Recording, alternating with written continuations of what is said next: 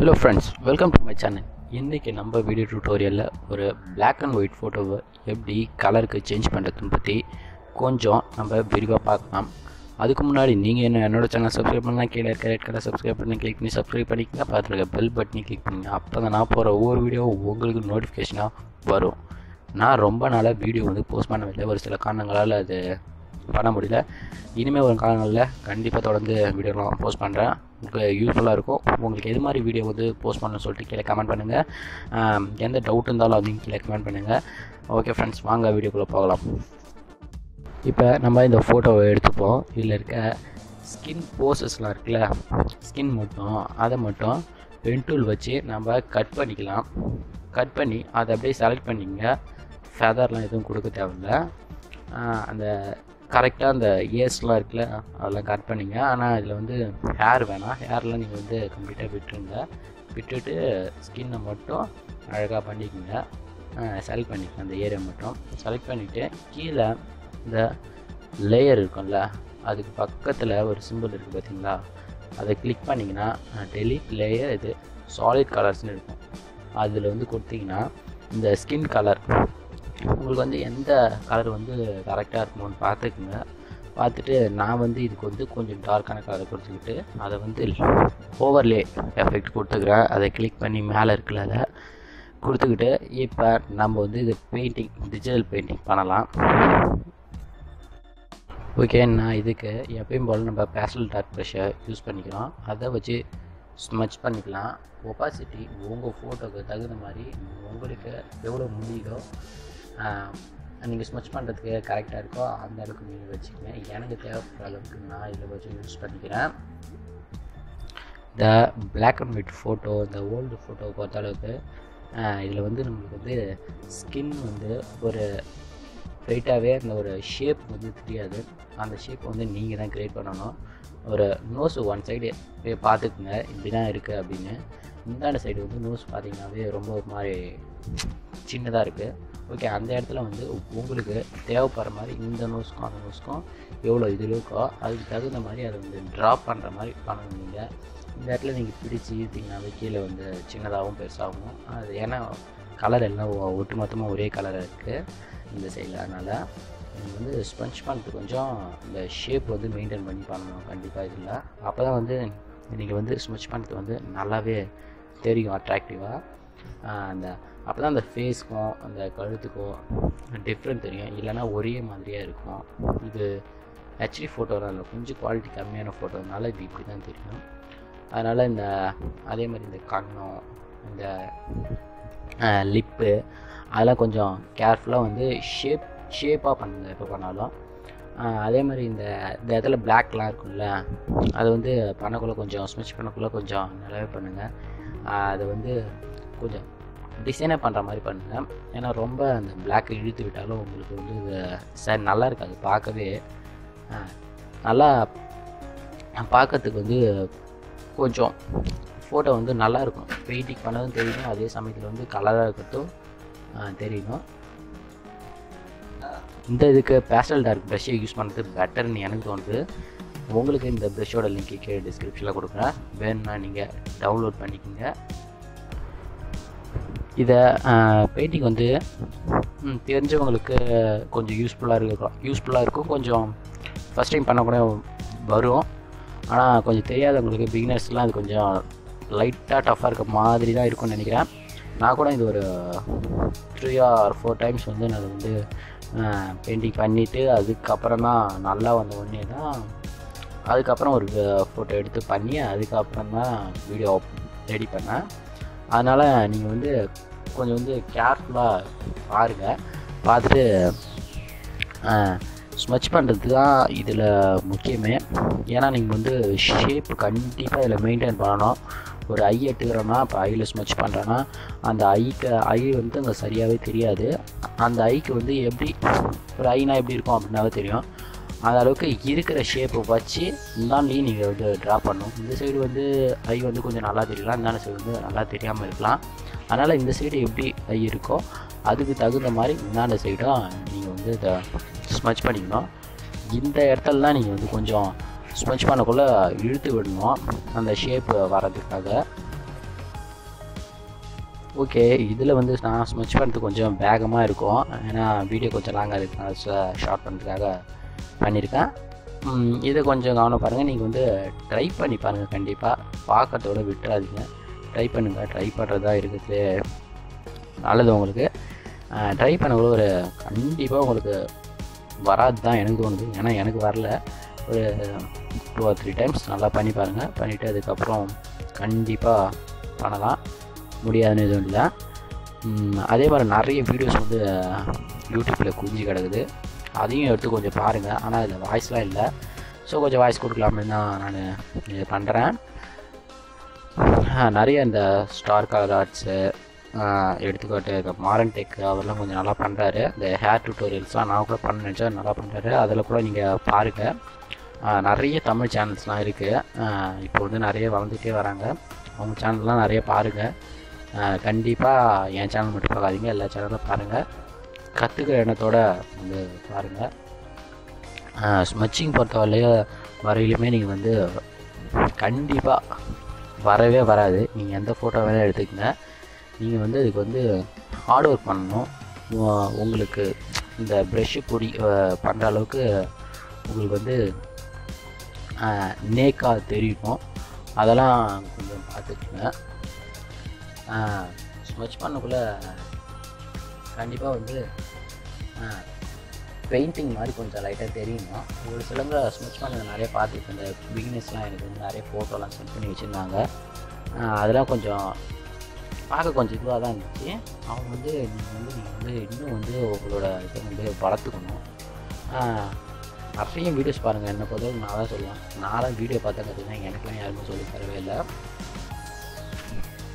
So videos tutorials நிறைய watch பண்ணுங்கள், கண்டிப்பாக கற்றுக்கலாம். அப்புறம் இப்போ வரலாம். இந்த ஃபோட்டோவில் வந்து ஐ வந்து ஒரு சைடு வந்து நல்லா இருக்குது, இன்னொரு சைடு நல்லா இல்லை. அது நான் எப்படி ரிப்பேர் பண்ணுறேன்னு சொல்லிட்டு கொஞ்சம் கவனமாகவே பாருங்கள். அதை மிஸ் பண்ணுறாதீங்க, ஏன்னா நிறைய இதில் வந்து நோஸ் வந்து ஒரு சில ஃபோட்டோவில் இருக்காமல் இருக்கலாம், ஒரு சில ஃபோட்டோ ஐ இருக்காமலே இருக்கலாம். இந்த சைடு ஐ இருக்கும், இந்த சைடு ஐ இருக்காது. பாதி ஃபோட்டோ ஃபுல்லாக டேமேஜ் ஆகிருக்கலாம். அதெல்லாம் வந்து எப்படி ரிப்பேர் பண்ணலாம், ரிப்பேர் ஒர்க் பண்ணலாம்னு சொல்லிட்டு இல்லையே பாருங்கள். இந்த ஐ எப்படி ரிப்பேர் பண்ணுறோமோ அதே மாதிரி தான் மற்றபடியும் முடிஞ்ச அளவுக்கு வந்து அதை இந்தாண்ட இருக்கிறத கட் பண்ணி இந்தாண்ட பேஸ்ட் பண்ணுற மாதிரி பார்த்துங்க. இல்லைன்னா நீங்கள் வந்து இல்லை இந்த டூல் தான் ப்ரஷ் டூல் வச்சு ட்ரா பண்ணுற மாதிரி கூட பார்த்துக்குங்க. நான் வந்து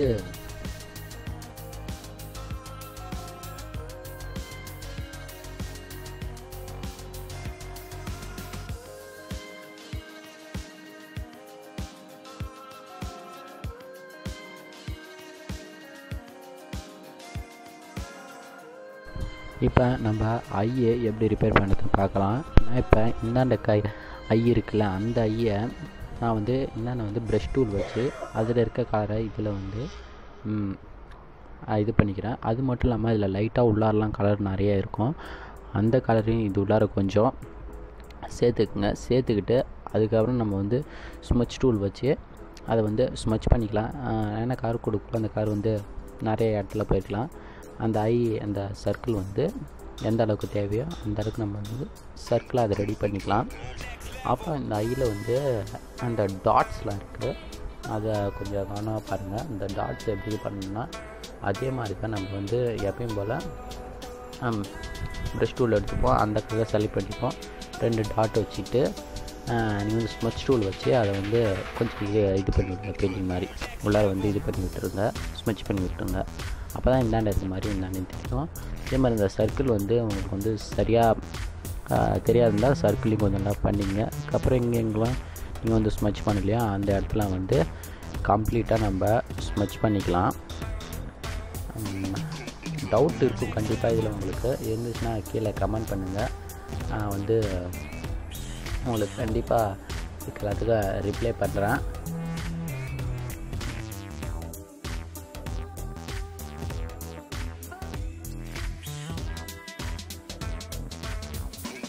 ஸோ லிப்புக்கு கலர் கொடுக்கலாம், லைட்டாக இந்த கலர் கொடுக்குறேன், இது எவ்வளோ ஒன்றும் செட் ஆகலை. சரி கலர் கொஞ்சம் கொடுத்துட்டு நம்ம ரெட் கலர் கொடுத்துட்டு லைட்டாக அது வந்து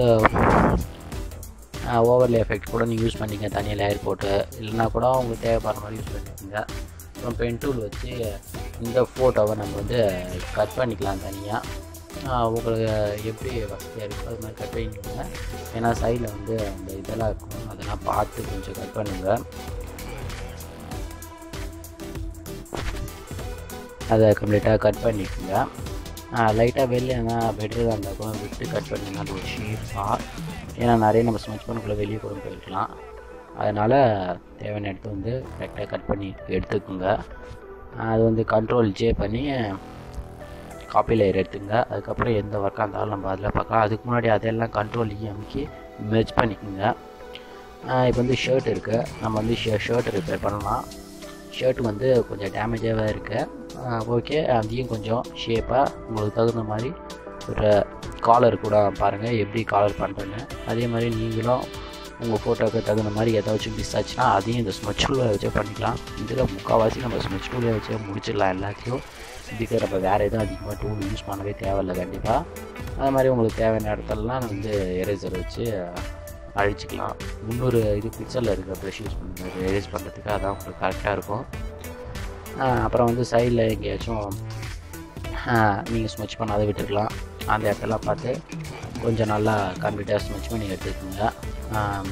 அதே மாதிரி நிறைய இடத்த விட்டுட்டிங்கன்னா அது வந்து பார்க்க நல்லாவே இருக்காது. ஜூம் பண்ணி பார்த்தீங்கன்னா கண்டிப்பாக அந்த இடத்துல வந்து தெரியும். நான் கூட நிறைய இடம் விட்டுருக்கேன்.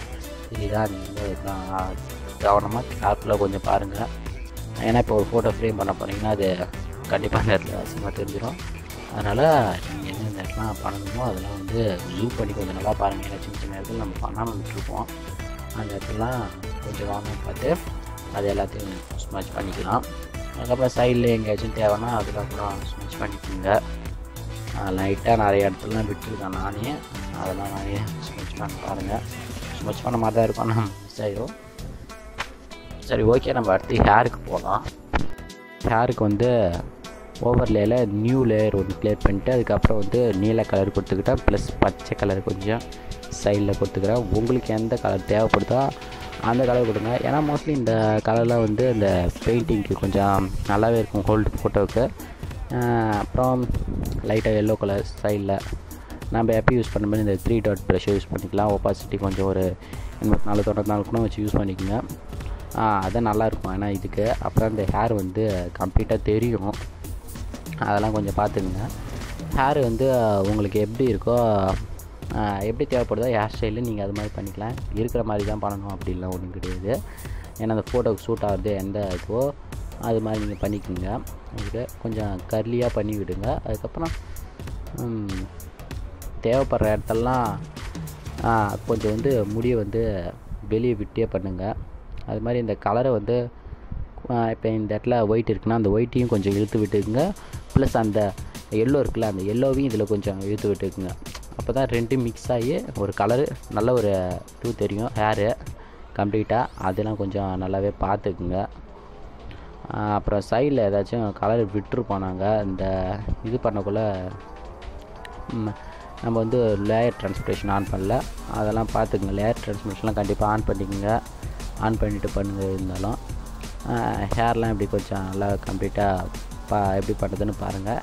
ஒன்றும் கஷ்டம்லாம் இல்லை. ஒரு 4 டைம்ஸ் கொஞ்சம் ட்ரை பண்ணி பாருங்கள், கண்டிப்பாக வரும்.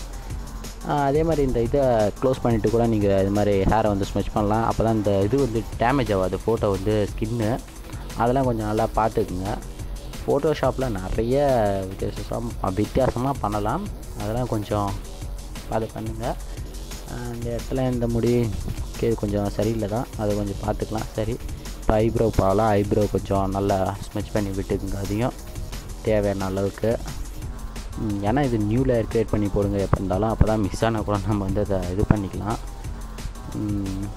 அப்புறம் அந்த இதை எடுத்துடலாம், நம்ம அழைச்சிட்டு நம்ம திரும்பி இந்த இதை வந்து லைட்டாக பண்ணி விட்டுக்கிறேன். அந்த முடியை ரொம்ப கல்லியாக இருக்குன்னா கொஞ்சம் நல்லா இல்லை பார்க்க. சரி, அதனால தான் லைட்டாகவே பண்ணிப்போம். இந்த இதை கூட க்ளோஸ் பண்ணிட்டு கூட நீங்கள் பண்ணிக்கலாம் அந்த மெயின் லேயரை. ஏன்னா அது வந்து கொஞ்சம் டேமேஜ் ஆகும் வாய்ப்பு இருக்குது நிறையவே. அதனால் இந்த ஹேர் இந்த ஸ்டைலில் இருந்தால் உள்ளார பக்கத்தில் இது பண்ணிட்டு பண்ணுங்கள், அது கொஞ்சம் நல்லாவே இருக்கும். அது மாதிரி ப்ரெஷ்ஷு கொஞ்சம் சின்னதாக்கி குட்டியாக இருக்குல்ல அந்த முடியெல்லாம் கொஞ்சம் நல்லா பண்ணி விடுங்க, அது பார்க்கவே கொஞ்சம் நல்லாயிருக்கும். அதோட ஐப்ரோ கொஞ்சம் லைட்டாக விட்டோம், அதையும் கொஞ்சம் நல்லா பண்ணிக்கோங்க. வீடியோ கொஞ்சம் லைட்டாக கவனமாக பாருங்கள். கண்டிப்பாக இந்த ஃபோட்டோ ட்ரை பண்ணி பாருங்கள். உங்கள் வீட்டில் நிறைய ஃபோட்டோ இருக்கலாம், பாட்டியை ஃபோட்டோ, தாத்தா ஃபோட்டோ எல்லாம் ட்ரை பண்ணி பாருங்கள். நான் வந்து கேமராவில் ஃபோனில் எடுத்துகிட்டு அதுக்கப்புறம் தான் அதை வந்து லேப்டாப்புக்கு இது பண்ணிக்கிட்டேன். அதுக்கப்புறம் முடி நீங்கள் வெளியே என்ன கர்லிங் பண்ணணுமா அந்த இடத்தெல்லாம் கொஞ்சம் லைட்டாக கர்லிங் பண்ணிங்க. ஏன்னா அப்போ தான் கொஞ்சம் நேச்சுரல் லுக்கு கிடைக்கும். லைட்டாக முடி கலைஞ்ச மாதிரி ஒரு லுக்காக இருக்கும். அது பண்ணாதை விட்டுறாதீங்க. எப்பயும் நிறைய பேர் பண்ணாத கூட விட்டுருவாங்க, பார்க்கறதுக்கு அது கொஞ்சம் அசிங்கமாயிரும். அதெல்லாம் கொஞ்சம் நல்லாவே பார்த்துக்குங்க, அதெல்லாம் நல்லா பண்ணிக்கங்க. அதை அப்புறம் லைட்டாக எங்கேனாச்சும் கலர் கொடுக்கணுமா பார்த்துக்குங்க, அந்த இடத்துலாம் கொஞ்சம் கலர் கொடுத்துக்குங்க. என்னை பொறுத்தளவுக்கு ஓவர்லே எஃபெக்டே கொடுத்துக்கலாம், அதுதான் எனக்கு பொறுத்தளவுக்கு நல்லாயிருக்கும். நிறைய பேர் கலர் வச்சு யூஸ் பண்ணாங்க, கலர் வச்சு யூஸ் பண்ணலாம். அந்த சேச்சுவேஷனில் இதில் நீங்கள் இப்போ இது வச்சு யூஸ் பண்ணிக்கோங்க. எங்கன்னா ஒயிட்லாம் கொடுக்கணுமா அந்த இடத்துல கூட கொடுங்க. அந்த முடி வந்து படியுது இல்லை, அந்த சுருள் இல்லை, அந்த இடத்துக்கு மேலே கொஞ்சம் கொடுங்க. அது வந்து உங்களுக்கு வந்து கர்லி ஆகிறது நல்லா தெரியும். இல்லை அதுக்கப்புறம் நம்ம பேக்ரவுண்ட் இமேஜ், நான் வேறு ஒரு பேக்ரவுண்ட் இமேஜ் ஒன்று கட் பண்ணி எடுத்து வச்சுருக்கேன். அந்த இமேஜே இதில் வந்து பண்ணிக்கிட்டு ப்ளர் பண்ணிக்கிட்டேன். உங்களுக்கு எந்த இமேஜ் வேணுமோ அது மாதிரி எடுத்துக்கங்க. பேக்ரவுண்டு உங்களுக்கு எது கரெக்டாக இருக்கோ, ஃபோட்டோக்கு செட் ஆகிற மாதிரி. ரீடச் ஒர்க் இருந்துச்சுன்னா கூட ரீடச் ஒர்க்லாம் பார்த்துக்குங்க.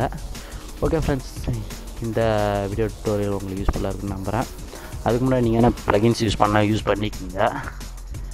இதில் வந்து டாபஸ் க்ளீன் யூஸ் பண்ணியிருக்கேன்.